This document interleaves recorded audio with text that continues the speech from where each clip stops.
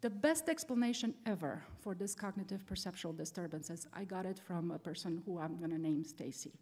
So again, I'm grateful that she took the time to explain to me. We had a coaching call one night, and I poured so much wisdom. I had so many good ideas and what to do, and Seth would have been so proud of me the next day. Then the next day she comes. She hadn't done anything from what we talked about. She didn't remember talking to me on the phone. So what's going on? And then she explained this to me, and I'm forever grateful. So she said, see, for you, reality is like this. And she draws a straight line. For me, reality is like this.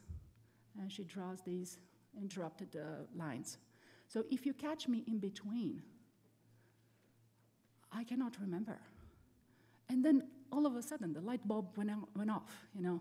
So this is really and truly what happens when you're dysregulated. You don't have good touch with previous memories. This is the mood-dependent memory. People cannot possibly access their memories of the other persons about the discussions. And here's my favorite song again. You have these memories, but they're scattered. They're not linked together.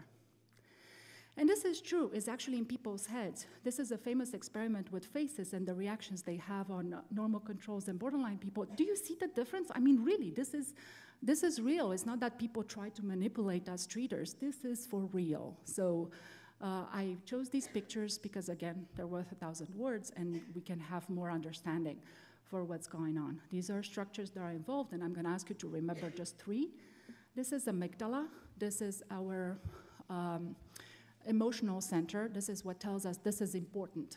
I remember this, and this is going to trigger a lot of things.